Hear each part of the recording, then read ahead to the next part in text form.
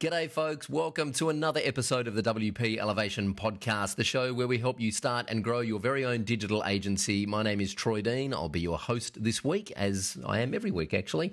And my feature guest this week, all the way from the United States of America in the state of Washington, is one of our most successful members in our program right now, Noah Britton from Thrive. Hey, Noah, how you doing, my friend?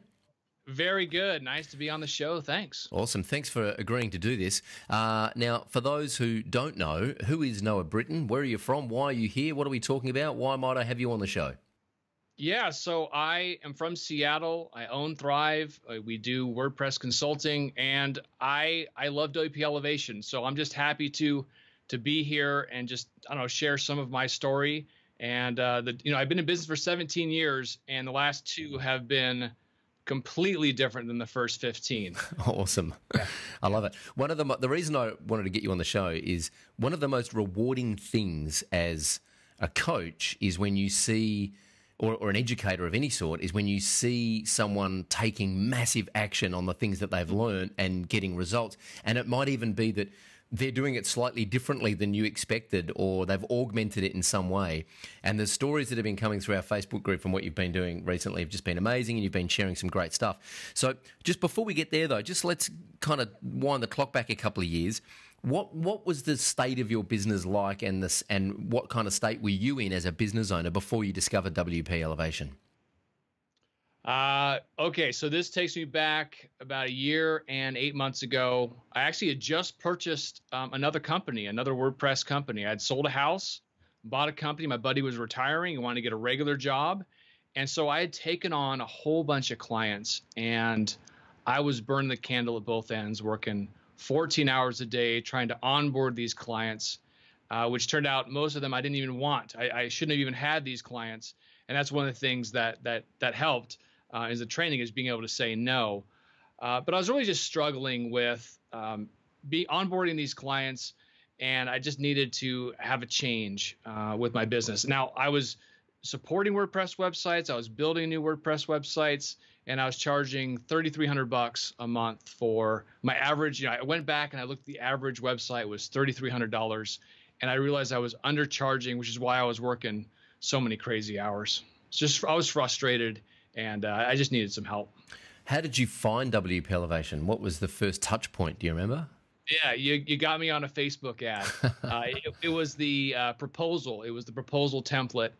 And I remember downloading it, looking at it, and realizing just how weak of a proposal system I had. It would be a Word document, and it was different every time. And the language, I had a master service agreement over here, and then I had the actual statement of work, and I needed to combine them. Anyway, it was a total mess. So I actually read that, and I said, okay, let's see what else they have to offer. And I signed up like 2 days later. I was really ready to go. I think there's something to learn there for everyone too, because that one proposal template, that one lead magnet has generated.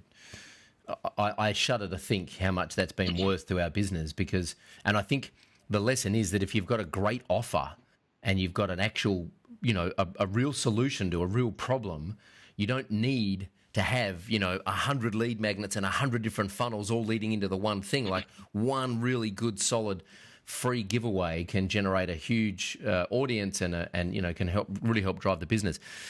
So you download the proposal template, you see some value in it, you go down the rabbit hole, you explore what else we have to offer, you end up joining a couple of days later. What happens then? What's your experience as you're onboarded into WP Elevation? What's the first couple of weeks look like for you?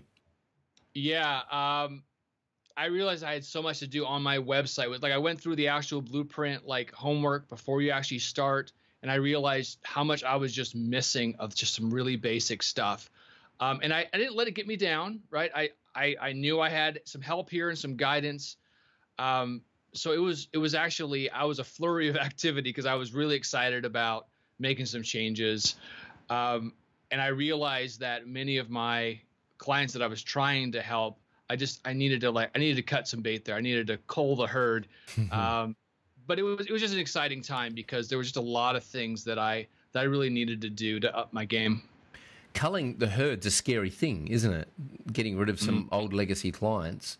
Now, in the interest of complete transparency, you and I have met a couple of times in real life, and I know that I think the reason that you're, you know, such a pleasure to have in the community and taking so much great action, and one of our success stories is because you just got such a great mindset, dude. Like I got to say, you just got such a great positive outlook and such a great, you know, never quit, don't give up, keep going mindset. But even having said that, getting rid of old clients is a scary proposition, right? Yeah.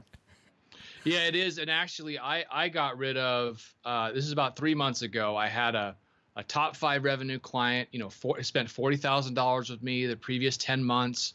And I had to fire him because they consistently gave me bad data. Like they wanted something fixed and they gave me the worst information. I couldn't be successful and it was driving my designer crazy.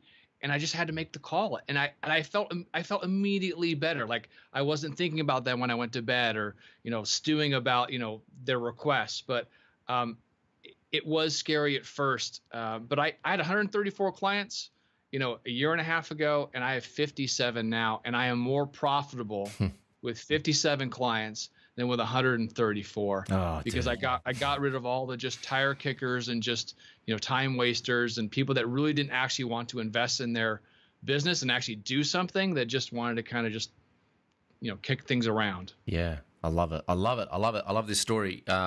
Jasmine Andrews, we had her on as a case study a fair while back, and she basically said the same thing. She works with fewer clients now, is doing more revenue, more profit, less stress. She's able to add more value to the clients that she's got because she's not being drained by these clients who, you know, where the relationship is just not a good fit. Yeah. So you go through the first 6 weeks of the blueprint, then you drop into the membership. Talk to me about how the community has made a difference to just having that community there that you can lean on to ask questions and get support from. Yeah, like I get a ton of great ideas from the community on what people are experimenting on. Lead generation is one example. Also just how people talk about their positioning and people talk about dealing with clients, and just having a place where I know everyone is invested in their business. Like it's not just one of those, you know, 10,000 member WordPress groups where you don't know who you're dealing with. It's a very select people that are really focused on really growing, and they're invested in it. And I don't know, it's a wonderful community too. I mean, I come to your live events. I've been to 2 of them. And that too is just like, I love, you know, I'm in love with all y'all. And, you know, and it's really led to, you know, partnerships, you know, outside. You know, I have another WP Elevation member now is handling the support for Thrive. They're now actually taking on my support client items because we want to focus on new development. So there's definitely partnership arrangements that have really yielded some fruit.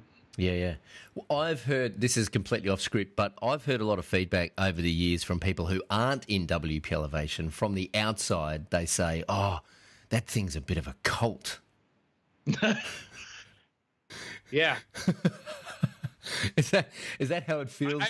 I've never heard that. I gotta be honest. I've done other things in my life, like personal development kind of systems, where they're like, "Oh, that's a cult." I never heard actually anybody say that, but that's interesting. Well, I'm drinking the Kool-Aid, whatever it is. Fantastic. So now, recently, you've been posting in the group about some lead gen activities that you've been undertaking, some strategies that you've been using to generate some leads, and in the interest of complete transparency, which is one of my favourite sayings, I do want to talk about the fact that it's not all rainbows and unicorns, is it, when you first start off with these lead gen strategies? So talk to us about first of all what it is you've been trying, and then also how do you get through that first couple of weeks when nothing happens and you don't actually get any results? Yeah, a big one was cold email. So I was like, okay, I'm going to try this cold email thing. It was very targeted though. I worked in the construction niche. I got a list, like it was a very well curated list. I sent out 1,000 emails, and, you know, almost all the responses were like, you know, no thanks, etc. And really, out of all of them, all 1,000 emails, it was a 5 email sequence. I only converted 1 so far, but it was a $19,000 project. And my return on investment on that was huge. But when I was first going through it, I was like, oh man, this is like, maybe I should just shut this thing off and stop. And same thing with actually calling companies and companies that are in the niche I target, construction. that I'm a member of their same association they're a member of, and just calling them and saying, hey, notice we're in the same membership, notice some issues on your website, create a video for you. Can I, I want to send that off to you. You can take care of it yourself or have me take care of it. That at first, nothing was happening, right? Like I was just fresh in the calls, and I was, kind of nervous and green, but as I went along, I kept at it. And so that's now yielded more. See what else, actually belonging to that association, niching down is something that I've gotten coaching through WP Elevation, through the members too. Like people are talking about that as such an important part of a business, becoming very focused on, one particular niche, whatever it is. Other kinds of outreach, let's see, email, phone, the association, an agency partnership. So this is a huge one for me. So working with other agencies, figuring out what their sweet spot is, making sure it's something that's different from my sweet spot. And, maybe they do plumbing websites, or they only do e-commerce or whatever, and referring them business and having them referred to my sweet spot. That's one thing I've been just organizing together it helps the whole community, and it helps everyone be the superpower clients that they have. They can work on their superpower clients. So those are my main ones, but I had to really not stop at just 2 weeks of activity, not be too frustrated.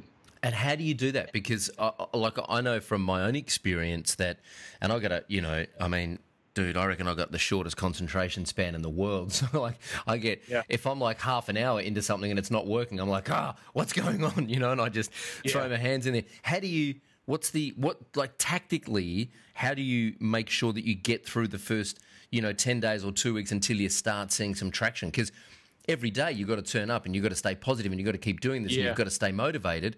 What tactically, how do you protect yourself, or how do you keep energizing yourself to keep going even when nothing's happening? Yeah, the first thing is I just trust in the coaching I've received that has to be done that way. And second is I actually do block out a time. I block out an hour time. One thing I do in the morning is, first thing is I write 3 things that I need to accomplish that day. And I don't try to make them huge, but I just make sure these are the 3 things I have to accomplish. And so one of them will be call 15 prospects on my list. Another one could be call 10 clients to talk about the care plan thing that I'm doing that week, or whatever it is. Yeah. And one thing also, as far as lead generation is, with those 57 clients, I need to check in with them every 6 months just to have a conversation, see how things are going. And it's crazy what's coming out of that. I mean, as like the easiest people to sell to are people you've already sold to, like existing clients. And these calls I think it was about 20 last week of that 57. And I got 4 different support requests that came out of it, and 2 leads for brand new websites, because they're, clients that just need a refresh. So yeah, I trust in the coaching, and I set aside the time, and I put that list in the morning of these are the things I have to get done that day. And I don't do Facebook until or other kind of, no video games. I had this limit, and it tests my willpower, but I just trust in the process, and it really does work for me. Brian Tracy wrote a great book once called Eat the Frog, which the too long didn't read version is you take the biggest, ugliest, hairiest, scariest activity that you have to do today, and you do it first thing and just get it out of the way, and then you've got the rest of the day to yourself to do social media or do Facebook or biz dev or make videos or whatever. Like while you're fresh too, like in the morning, like you're up, you're ready to go, and like to eat. I've heard that one. I never read it, but I've heard that. Yeah, it's a good book. For those who are watching this, for the very small percentage of people who will be watching this podcast on our blog, they might notice that you've got a green wall behind you. Can you talk to us about the green screen behind you and what part that plays in your overall business strategy? Yeah, so I do everything virtually with clients, with my developer who's in the UK, and it's really a positioning thing. So when I get onto a call, it's always Zoom, and Zoom has that virtual background where you can just hit the green color and put whatever you want. And so I put this panoramic view of an office in downtown Seattle with a sunny sky and like a view of the water and the Space Needle, and it fools people, and I let them know what's up. I mean, but they just, it's kind of this little magic moment where there's this immediate positioning of like he has a setup. I usually then switch it to my Thrive background, which is purple with the Thrive logo, to just kind of have that branding and keep myself, keep that. I mean, they're going to have a whole call with me where it's going to say Thrive in the corner with that purple gradient. So there's that brand recognition right there. And it's just fun. And I'm a nerd. So, there's always that. Awesome. Hey, I'm just going to ask a question off camera here. Seb, do you know how to use the Alpha channel in Final Cut Pro? Yeah, we're going to figure it out. I'll tell you what, Noah. What's off the channel? What's that? Noah, you're going to send me the backdrop that you normally use on those calls, right? Oh, yeah. And when we edit this podcast video to publish it, I'm going to get Seb to replace the green screen we've got right here. And there's a moment where we're going to have the background behind Noah, so you guys who are watching the podcast can see what we're talking about. You'll be able to find everything at wpelevation.com. If you go there and check out the podcast, check out the episode with Noah Britton, and then you'll be able to watch it and see what we're talking about, because it's super fun. So how long have you been with WP Elevation now? A year and 8 months. A year and 8 months. And so what does it mean? Like, what does the business look like now in terms of the transformation that's happened since you've joined over the last year and 8 months? What are the big changes apart from, firing half of your clients who weren't a good fit? Yeah. Wow. My pricing has changed drastically. I'm always looking at numbers. I'm a real number spreadsheet guy. And, like I said, it was 3,300 before I started WP Elevation was my average. And my average from the moment I finished the blueprint, right? So that's 6 weeks. Look at here, 10,991. So almost 3 times the actual price. But it's more than just price, right? Like I am charging, like 3 times as much for the same type of brochure website, but the quality is so much higher too, because like our process for development has really improved. My actual designer and developer is like super top notch. I'm just not going cheap on my developers, and I'm not going cheap on my clients. And care plan, same thing. Care plan was $2,400 a month was my care plans when I started. I'm at $5,800 right now. And really the vast majority of that is just price increases. And I went through the care plan masterclass. Yeah. That was awesome. And it really just changed my whole care plan, the way I talk about it, the way I present it on the website, the monthly reports, all that good stuff. It's interesting. I was driving around. I'm a firm believer that people trust processes more than they trust people, right? Because people behave inconsistently, whereas a process, as long as it's followed, a process delivers consistent results, more consistent results than just people without a process. And I was driving around the streets of my local area yesterday, coming back from the grocery store, and there was a big real estate sign on the side of the road. And I can't remember who it was for, but the tagline was, if you want to sell something you love, in other words, your home, then hire someone who lives here. Over 130 years experience. Now, this real estate agent has been operating in our local area for over 130 years, which is a remarkable feat.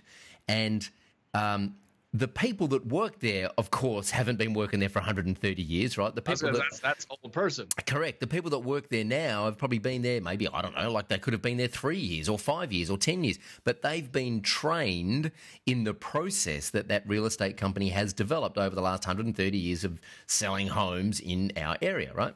So that's a long time. Maybe they've got 130 years collective experience between them. I don't know what that tagline means. But anyway, the point is, they have a process. So when they hire someone, they plug that new real estate agent into their process that they know works to sell homes, and buyers and sellers and vendors trust that process more than they trust a person. So I see this everywhere. I see processes being followed, and if the process isn't working, you start to feel a bit nervous. It's like when you buy something online. If you buy, some clothes or a new video game or a console or a new microphone online, you expect to get an email within a couple of minutes confirming your purchase with a receipt, shipping details, and then you expect to get regular updates via email or text to let you know where your thing is in the world, a shipping tracking number, when it's going to be delivered, all that kind of stuff. And if you don't hear from that company for a couple of days, you start to feel a bit nervous,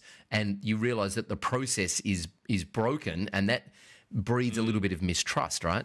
So how, and it's the funny thing is process. We have a lot of processes in WP Elevation that we teach, as you know, but it's a hard thing to explain unless you've experienced it, right? So I wonder if you can just talk for a minute about like the kind of the processes that you've discovered in WP Elevation that you weren't expecting. Yeah. My entire process is so set now, and it just, by having it set, it makes me feel so comfortable. So that, I have a 15-minute call with clients, and then I have the actual like intake with the form, and then the go wide, go deep, and then writing the proposal and the actual review of the proposal on a call. Like having those set, and I even like explain it to clients, like this is the process you're going to go through. Like they know the steps ahead of time of what they're going to be taken through. There's buy-in from the very beginning, and it makes them feel comfortable, and it makes me feel comfortable because I know all the questions I'm going to be asking in the order I'm going to be asking, and I've been able to change that and add my own spices to it. But really, that intake, discovery, proposal, delivery, collect that 50% deposit. That is a very streamlined and comfortable process for me. And actually, like my most favorite part of that whole process. So, when we're having that call with the client and, we've done the intake of their information, and at the very last part of that go wide, go deep call, we ask them, what superpower do we bring, or do I bring to this project? That's always my favorite question to ask. And then just that awkward silence, and just, I have a note actually in my process says, Noah, this is where you shut the hell up. And just sit in that, like, let's hear what they have to say. So I just, that whole process through, and, the conversion, I ended up converting a whole bunch of clients, but the people that get cut out before they even get to actually talk to me on that second call, like I drop off a lot of them. And it's really nice to be able to do that, to be able to say no. What's your approach when you have to politely let someone know that we're not a good fit? What's your standard line? Like, how do you deal with that? Because it can be an awkward conversation, right? Yeah, if it usually has to do with budget, and I'll say something to the effect of to deliver on your project goals, your budget just isn't the right fit here. So we can refer you to somebody else that could do something else for you at your budget, but it's just not going to work for us. Yeah. So I try to keep it simple and short. Totally. And it's I think people respect that kind of candor, that you're not going to overpromise something that you can't deliver. I think people, even though they might be disappointed, it's like, it's not me, it's you, kind of thing. And I think that's like the opposite. That's the opposite of old Noah. The old Noah is like, I'll make it work. I'm a yes man. I'm going to make you happy. I'm here to satisfy you and your needs, regardless if it even can be done. So that was a real, like that was a mind shift change throughout my life, not just in WP Elevation. And it's been great doing that. I think it's a really common thing when people first start out, is they feel like they have to say yes to everything just to keep the customer happy, because that's how you grow a business, through word of mouth. But one thing I learned early on is that if you say yes to projects that end up being not profitable because they just don't have enough money to achieve what they want to achieve, they end up referring you more work like that, and you end up just going down a downward spiral, exactly, whether you're just running out of money. And I remember I literally got a brief once where this guy wanted to build, he called it a social network. He meant Facebook. He said, I want to build a social network for homeopaths, and I've got about $500. And I thought, well, okay, well, Buddy Press will probably do this. This is before Buddy Press will probably do this. I said, yeah, okay, sure, I can do it. And 3 weeks later, I'm like, I'm sorry, dude, I have to give you your deposit back. There's no way I can do this. It's just, it's going to take me years. It's just not possible. Awesome. So for those who have been kind of hovering around the edges and are aware of WP Elevation, but kind of still feel like it's a bit of a, they're not really sure what's inside, or they're not really sure, what to expect, what would your advice to them be? The thing that, I had the proposal and I was like, okay, I'm really thinking about this, but Cammie is actually a member of WP Elevation, and I knew her locally, and I actually had coffee with her, and that, just hearing her story, like for me, it was somebody I knew. She's like, Noah, you got to do this. It's ridiculous. She just knew how much I needed it, even more than I did. So to, if you're thinking about doing it, I mean, I think it's just these stories, like real agencies that are having these transformations and these mindset and these distinctions. I mean, I thought I had a process. It's funny because I look back and I'm like, oh, I was so organized. I had a process. But I needed help, and I was afraid to ask for help. Like I was like, that's one of the things. I've been in business 17 years, but I was really this lone wolf. I didn't have a community around me. Community has been such a big part of this. And I have Zoom calls with other, members of WP Elevation that are just off. We're just buds and we're hanging out and just talking about our agencies outside of WP Elevation. It really is just like the community is such a big part of it, and having that. I mean, I was lonely. I mean, really, I was working from home and I was lonely, and I didn't have like real peers. Like I didn't really have real coaches in my life. And in my judgment, you have to have coaches in your life, regardless if it's business or not. You got to have people that are on a high level that trickle down that information to you. Yeah, totally. Big shout out to Cami too. She's been a great member of WP Elevation, and I can't tell you the amount of times I've heard this, that when I'm at live events or on calls with people, or even in our survey when people join up, what made you join WP Elevation? And they say, because I knew someone who was in the program and I actually jumped on a call with them, or I met them, or I had lunch with them, and they said, look, you just got to do this. And that actual personal recommendation was the thing that got them over the line. So it is a cult. That's it, Troy. It is You're right. So the blood sample's on the second week. And that's right. And the Kool-Aid's in week 6. That's fantastic. I love it. All right. Hey, Noah, Britton, this has been super fun. Thank you so much for spending some time with us on the podcast and sharing your story. I really appreciate it. And look forward to seeing you hopefully in early 2020 when we're back out in the States. Yeah, that's my plan. Thanks, Troy. Awesome, man. Thanks, Noah. Take care. All right, ladies and gentlemen, there's another episode of the WP Elevation podcast. Please get on over to wpelevation.com/iTunes and subscribe to the podcast. Leave us a rating and a review, and also check us out on Facebook and YouTube, which is where we are most active. I look forward to speaking with you again soon on the podcast. Until then, I'm Troy Dean. Go Elevate.